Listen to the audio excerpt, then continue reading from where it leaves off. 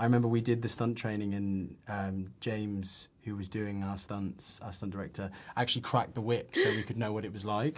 And I'd met Louisa once, and she was stood next to me, and he cracked this whip, and I genuinely moved her in front of me. Oh no! That was how our friendship started. So Thomas of you. Yeah.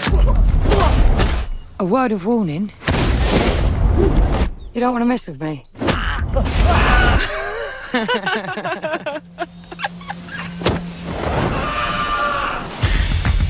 I am on the run for murder, but I didn't do it.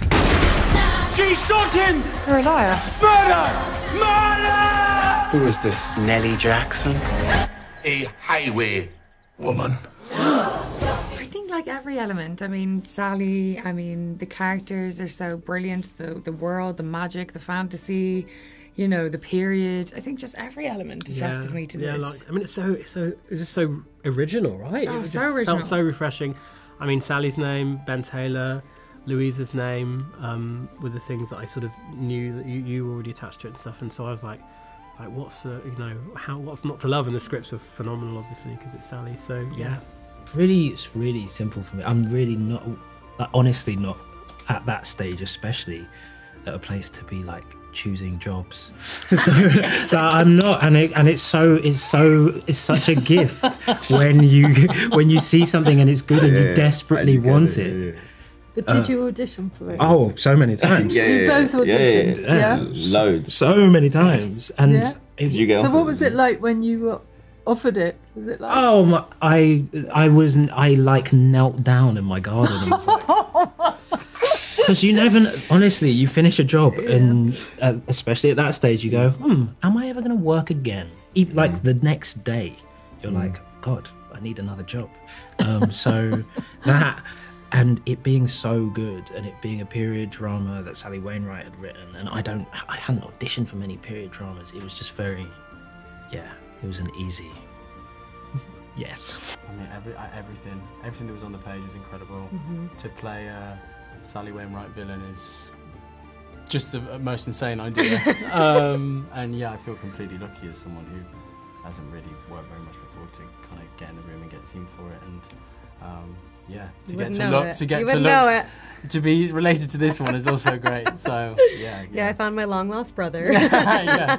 But no, to work on Sally's writing and for me, it's, you know, I'm coming over from the States, and that's a huge privilege to be able to meet all these amazing people and work on a show like this, to work on a show that's a period piece and fantasy and drama. There's so much, and the characters are so layered.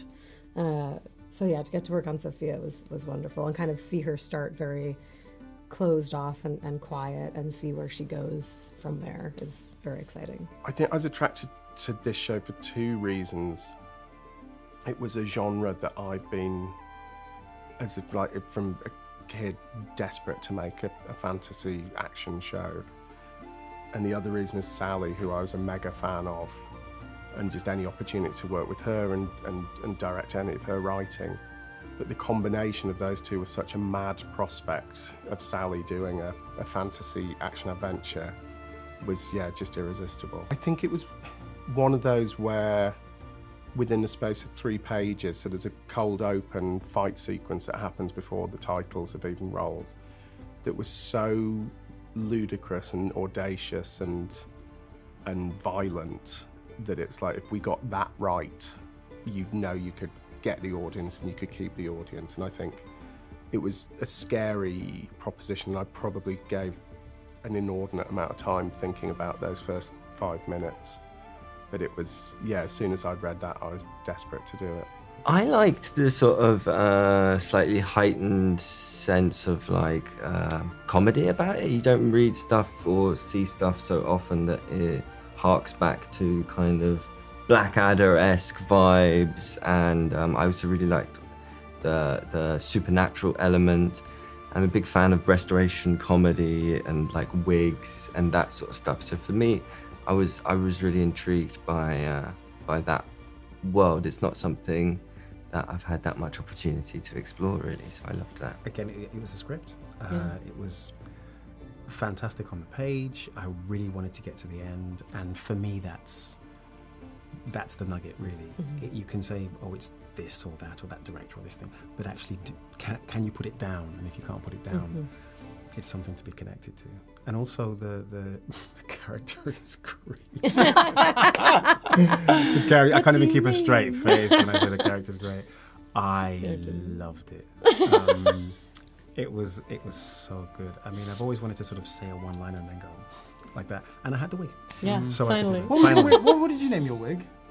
One was... Is it Adriana? One was Adriana. Adriana. I had 2 wigs. And one was Olivia. Olivia and they Adriana. were very different. Yeah. They had very different characters. Different souls. Mine was just like, I think, wiggy. Wiggy. I think my horse was horsey. I didn't name my pieces. No. Big periwig for you if we get to go again. I think. Please. Good one. I think for me, Disney, Sally Wainwright, I thought that was such an interesting mix and just not obvious it was going to produce something interesting. I just remember like one of her lines, I don't think this gives anything away, was, "You arrested in Slough." Yeah. And like just that line, Slough. Slough? I just thought it was genius, you know, and I still think about that line because there was such a sort of comment, like not the fact he was arrested, but the fact he was arrested in Slough, like how low can you go? And I just thought this is I love Slough too. Great. I know. And it's really naughty, but the thing is she is really clever because she just knows, who are you? I'm on your side. What do you mean you're on my side? I'll protect you. I think you're magic. Comedy's difficult. Comedy's hard, guys. So like there's a lot of like timings and like taking things seriously that you shouldn't take seriously, or that I, Frank, wouldn't take seriously, or not taking other things seriously that you're like, well, this is pretty serious. Why are you not thinking about this? Why are you thinking about, you know, how you look at this moment? That kind of stuff. That was for me what was most seen difficult. how you look? White wig. Yeah. Loads of makeup. Yeah, I looked a bit, I know. I don't know why I was worried. No, you look fabulous. You look I'm wonderful. joking, but it's not Marlon Brando. My favourite thing about my character was that he was joyful. That's honestly, and he had a lot of energy in it.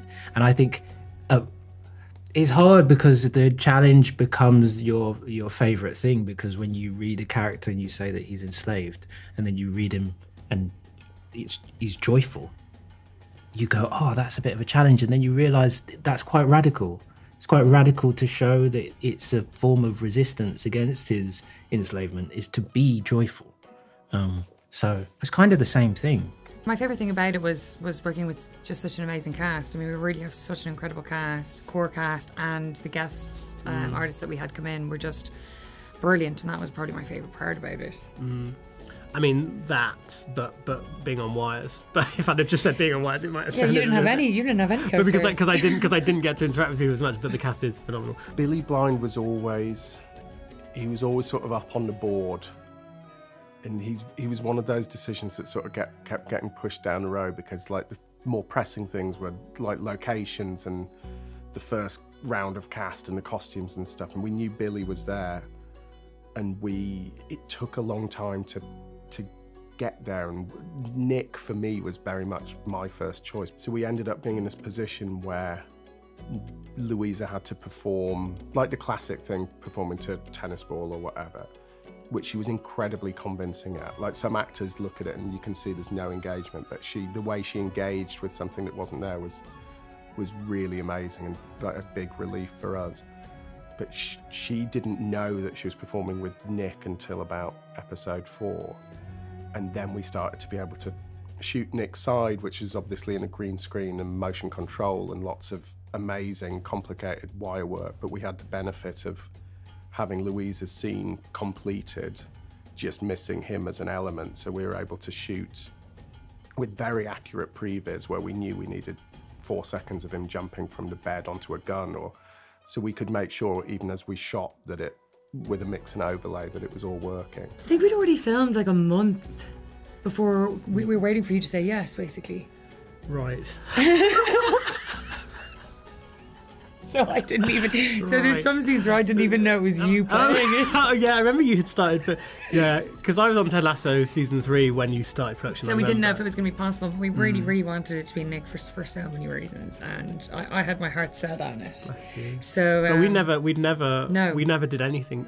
Nothing you see in Renegade Nell are we together ever. No, which was it kind of makes it all the more magical for us than seeing them. You know, I was realising that when I was watching it that because the eye lines, I mean, like technically it is quite demanding. I mean, I'm probably more technically demanding for you because you had no reference whatsoever. No, but then I suppose they just put, you know what I mean? They go off of my eye, so you're quite restricted. But they would tell me they just said that's where you have to look and it can't be, you know. But when you watch it, it's like we're looking into each other. You know, it's like I love that for it. But it was, I mean, I guess it is difficult. It is sort of more challenging because you're not. But then there was some rehearsal, like, you know, we had like a day rehearsal where we did some stuff, and so we knew what we were both doing. And actually, I was so lucky because I could watch all of your stuff as well. And even though it wasn't all edited exactly how it was, I could sort of get a good feel for what the scene was. And it's amazing. Where Billy had to be. Felt very like Lindsay Lohan in The Parent Trap. That's what I felt like. I'm a big fan of action stuff, and I think where action works best is when it is born from character. So it's not just cut to the action sequence, cut to the fight. We wanted it to sort of bleed into the fact that it would sort of enlighten us and inform us about who this character is just by her style of movement and her fighting. James Embry, who's our fight choreographer, we just spent brilliant, silly afternoons in the office together just pitching ideas, and horrible to admit that I just steal everyone else's ideas, but we'd go back like into the 80s and remember this shot from this and this moment from that. There's a bit where Nell jumps backwards off a carriage in the opening scene that's ripped off from Back to the Future 2. So you were there and you were just magpieing bits and coming up with the rules, and we were designing a superhero from scratch, so we were in charge of, with the rest of the team and with Sally, sort of figuring out what Nell when she has the powers, what's she capable of and what's she not allowed to do. I loved it. I mean, it was terrifying, and you feel quite silly. Do you know what I mean? You feel a bit stupid because you're obviously not the strongest person in the world and you're pretending to be the strongest person in the world. But I had such an incredible stunt department and stunt double, Melissa, who gave me that confidence, and I really, really got into it at the end. They are phenomenal stunt people. Like they're the amount that they reassure you and train you and encourage you. James Emery, made me feel like I was Katie Taylor, and that's I'm forever grateful for that. There's evil in the ether. We must deal with Nell Jackson. No mortal will touch her. Get after her! She's saying she didn't do it. No one's going to believe me. Or my sisters. Maybe we're supposed to do some disruption.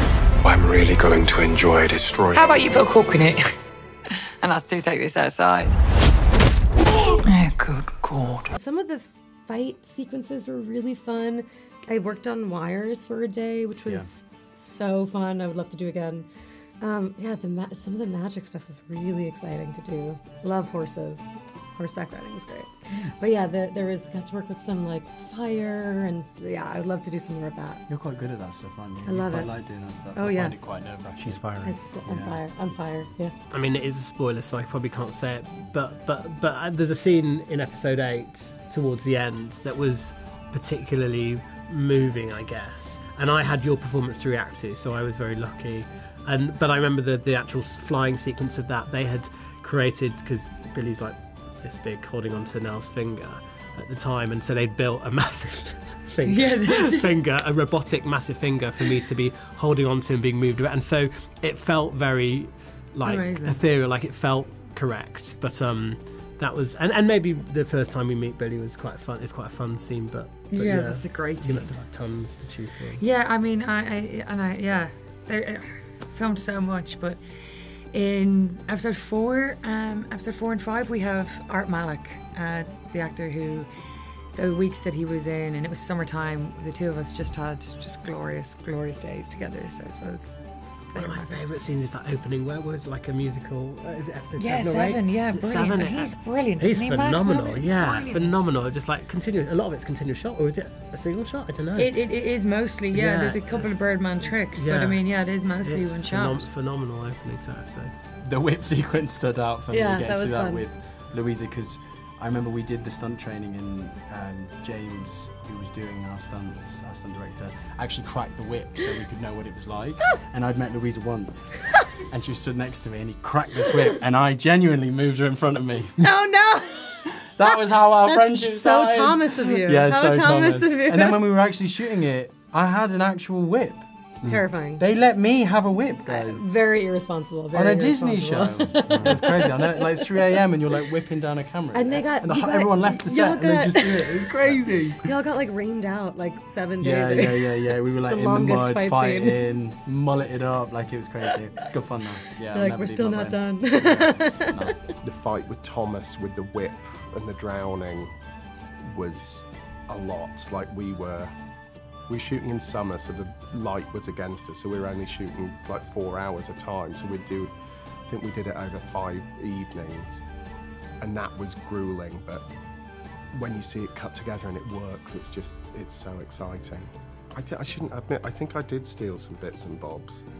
There were things they made. They're just such amazing artists that were designing the show, and they made this run of mugs that people were drinking out of in the Talbot pub.